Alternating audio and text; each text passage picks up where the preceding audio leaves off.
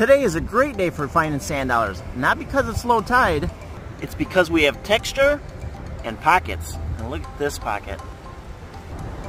There's 75 cents. Oh, and I almost passed that one. There's one. That one was found in a pocket. And look at these coquinas. Look at this one and this one. I know, got a little distracted. There's a speckled talon. Look at those spots. So as I mentioned, texture and pockets. And that one was kind of hiding on us. This one got a little dinged up in this little wash area. So when you have conditions like this, it's always a good day to find sand dollars and seashells.